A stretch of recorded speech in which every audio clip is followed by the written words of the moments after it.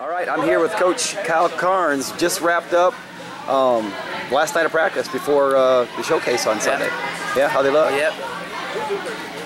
They're ready. Yeah. I believe they're ready. Yeah, they look pretty good. They look as good as they're going to get at this point in time, but I think they're going to go out there and they're going to do great. Awesome, man. Yeah, like I said, I thought they looked really good tonight. It's pretty exciting. They're good, yeah. It's a good deal. Man, dude, you're sweating. You're all over the gym. I mean, you've been here since 4 o'clock we walked in here. I mean, you got a crazy amount of passion for what you do. Man, I'm working with 5 teams this season. Awesome. Anytime I need to step in and do something, that's what I do, man. I mean, I love the kids so much, just like they love the sport. So anytime I can help them fill in a spot, like if somebody's not here or something, I'm there. You know, I'm always helping them get that extra practice time. That's why I'm here.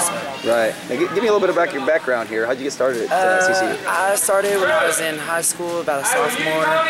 My friend actually went to Worlds with CCU back in 2009. They actually placed 8th in Worlds, and I watched the video from it and was wowed. I was just completely taken away. I started doing the little tumble classes and just developed a passion for it, and ever since then I've been going strong. I graduated high school, and about half a year after that they offered me a job, and I've been here full-time ever since. Never left. That's 6 days a week. Really, I see that, man. I see that. Well, like I said, obviously you got a huge love for the sport, huge love for the kids.